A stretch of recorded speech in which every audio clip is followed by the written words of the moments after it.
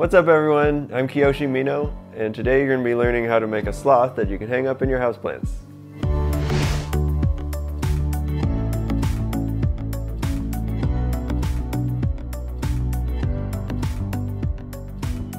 So today's video has been divided into 4 parts. 1, creating a wire armature or skeleton. 2, sculpting the body. In this section I'll be explaining to all you beginners out there what exactly needle felting is. 3, creating the face. And 4, adding fur. First of all, big shout out to Living Felt for making this video possible. Living Felt is the largest felting supplier in the US. So here are all the materials that I used today. This is core wool from Living Felt. I also used MC1 wool from Living Felt. This is gray, beige, and black. You also need merino wool in yellow, white, beige, light brown, and dark brown. And of course you'll need felting needles. This is a 40 gauge spiral needle, which is an all-purpose needle, and a 42 gauge needle, which is for fine details. Something soft to felt on, I like to use a foam pad. And these are available at Living Felt, and they're great because they're made from natural materials. 24 gauge wire, sewing scissors, wire cutters, either measuring tape or ruler's fine, craft glue, and a permanent marker. The first thing we're going to need to do is make an armature or skeleton for our sloth. The armature is key because it provides strength and stability and acts as a guide through the rest of the creation process. To start with, measure and cut a 6-inch piece of wire for the spine, marking it at 2 inches from one end and 1 inch from the other. At 2 inches, you'll be attaching the arms, and at 1 inch, you will attach the legs. Next, measure and cut 4 7-inch pieces and also mark them at 2 inches from one end and 1 inch from the other. These will become the legs. Finally, cut 8 3-inch pieces to serve as claws, marking them at 1 inch from one end. To attach the front leg wires to the spine wire, grab 2 of the legs and place them against the spine, lining up the 2-inch marks on the legs with that of the spine. Twist the bottom 2 inches of the legs together with the spine. Make sure to twist tightly and leave no space between the wires or they will slip. For the hind legs, you'll do the same thing, except this time you will use the 1-inch mark on the spine as the attachment point.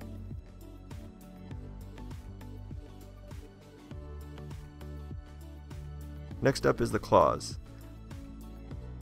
Attach 2 of the 3-inch wires to one of the legs by lining up the 1-inch mark on the leg with the 1-inch mark on the claws, and twisting just as you did with the spine and legs.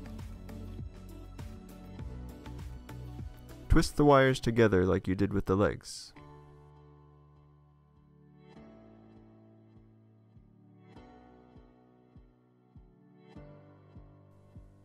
Repeat this process for the rest of the claws.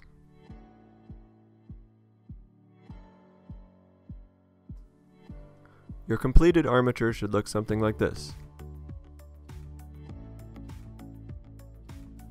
Now that we have the armature done, we can start adding wool.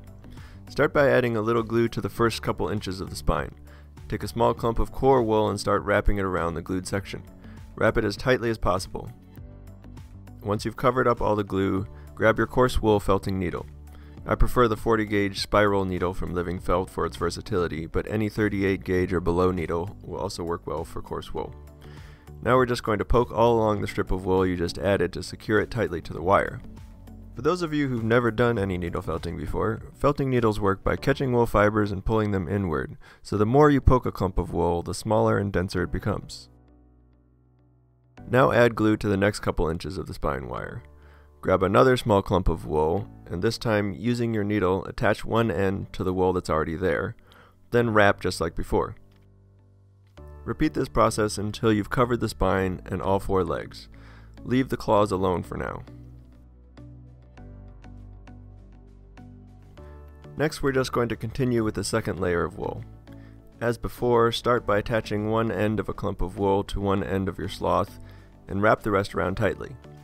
Use your needle to secure it and make sure to keep poking until the wool feels firm. We are using coarse wool for the inner layers, by the way, because it felts quicker and more firmly than fine wools.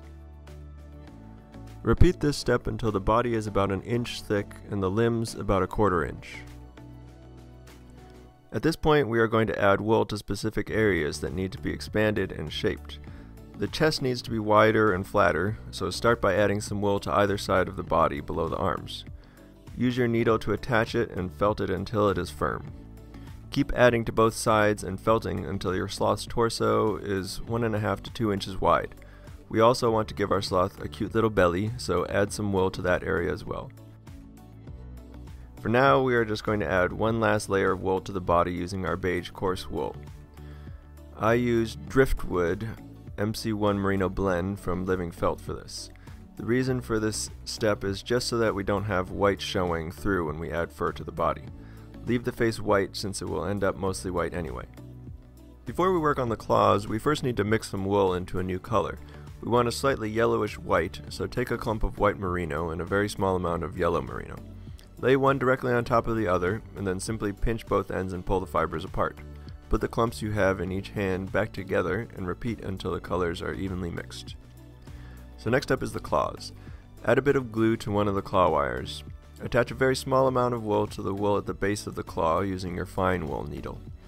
I use a 42 gauge triangle needle from Living Felt, but anything 38 and above will also work. Wrap the wool around the claw until it is completely covered. Add more wool near the base and less near the tip, using the needle to secure it so that the claw ends up with a tapered appearance. Repeat this process for all the claws. Finally, curve each claw around your fingers so that they form hooks. At this point, if what you have looks like some sort of faceless clawed nightmare creature, you're on the right track. Don't worry, it'll look like a cute sloth by the end, I promise. Take the time now to pose your clawed nightmare creature. Her head and neck should bend upward and her face should be looking to one side. When the sloth is placed on her back, her limbs should point upward with the arms slightly bent at the elbow or about the halfway point.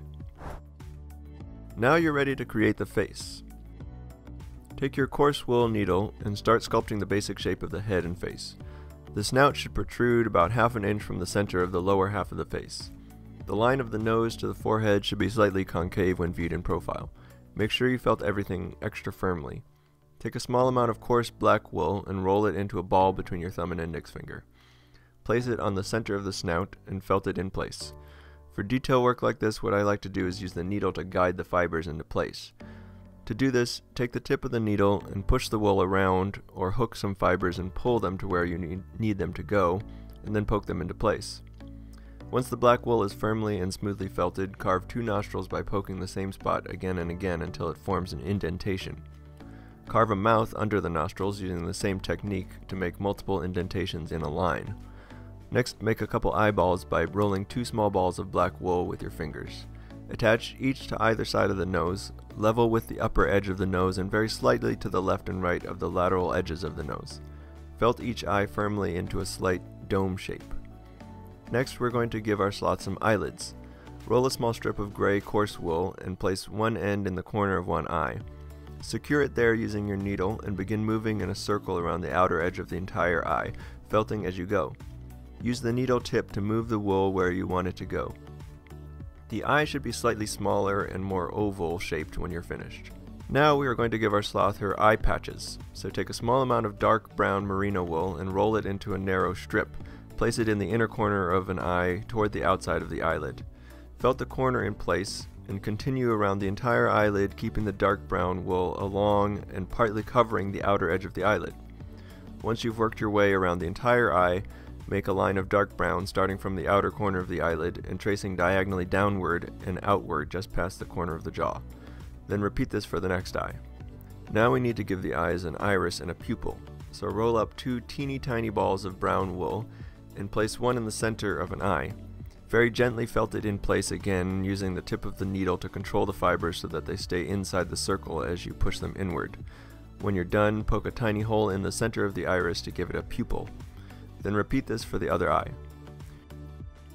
Next, you are going to give your sloth a sort of headband of dark brown that forms an arch from the corner of one jaw up to the forehead and then back down to the opposite corner of the jaw. The last thing you need to do with the face is color in the white areas with white merino. This also serves the purpose of tidying up the lines around the snout and the eye markings. Another reason to add the white merino is it's a more true white than the core wool, which more closely resembles the fur of the face.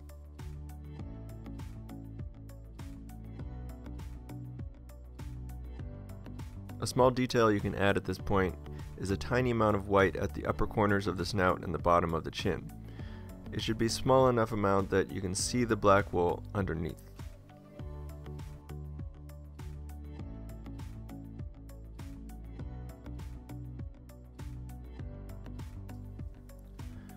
In this final section, I'm going to show you how to make realistic fur. Start by cutting a small amount of your white merino into a 1/2 inch clump. Take care to keep the fibers lined up with each other.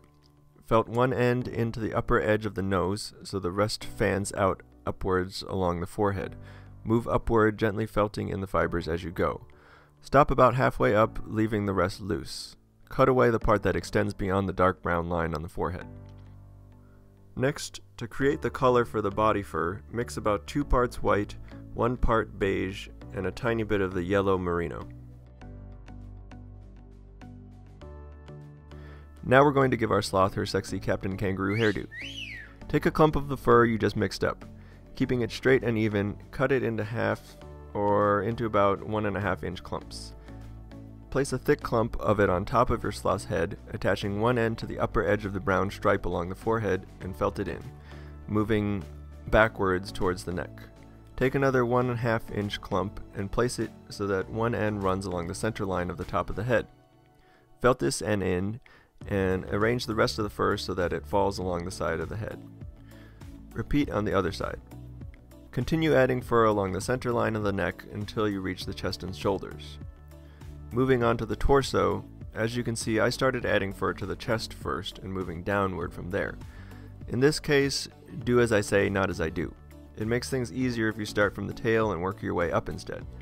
Add a clump of wool down near the tail with the fibers lined up along the length of the body. Felt it in only at the head end, leaving the tail end free.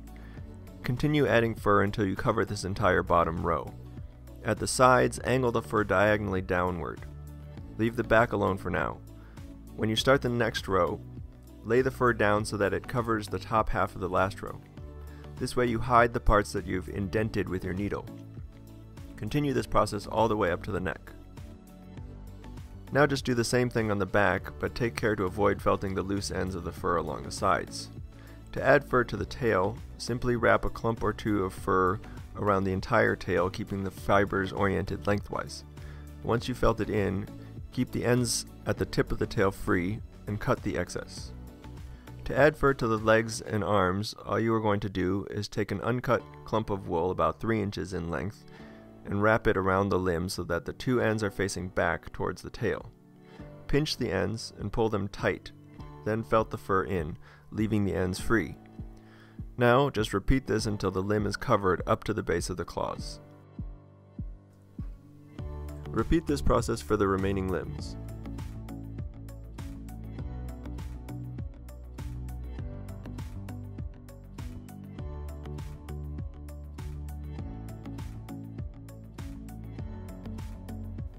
The last thing we need to do is add a couple of stripes to our sloth's back. So just take a strip of white merino about 3 inches long and 1/2 inch wide and place it lengthwise down the center of the back. Felt that in gently, and then felt the thin strip of dark brown down the center of the white stripe.